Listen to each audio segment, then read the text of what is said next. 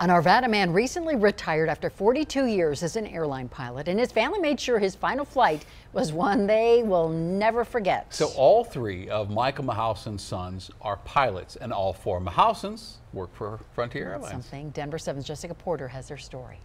Right now I have about 35,000 hours of flight time. Michael Mahousen has a lot to be proud of. Landed in 17 different countries outside of America and 226 cities of those countries, and then all of America. He can't stop smiling, looking back on his career, a legacy he has passed down to his three sons. We're airline pilots. Flying around the country, around the world. Matthew, Jonathan, and Jason all started flying when they were 16.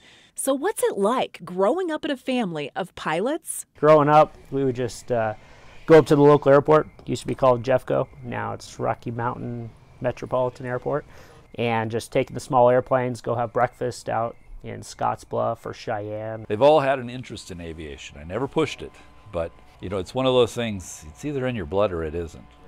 Because it takes a special person to live out of a suitcase. Michael flew in Europe and joined Frontier in 1998 when the airline had just gotten off the ground. I delivered first 5 airplanes for Frontier, so I've had a lot of experience with helping develop the company when it started, and it was a great career. I enjoy the 320 and the 319.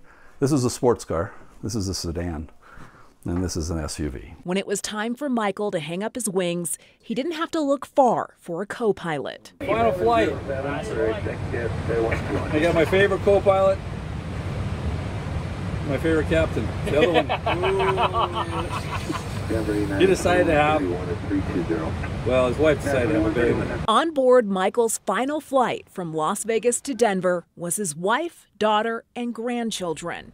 Emotional right down to the gate. At the very end, there's a parking checklist. You make sure all the switches are the right spots. And it was a challenge for both of us to get through that checklist. One thing he's not looking forward to in his retirement, going through TSA as a civilian. Pay for parking, everything. Jessica Porter, Denver 7. Yep, you're one of us now. What a career. That's wonderful. We all want to wish him a very happy retirement. Congratulations. What a great career. Yeah. And to enjoy it with his family.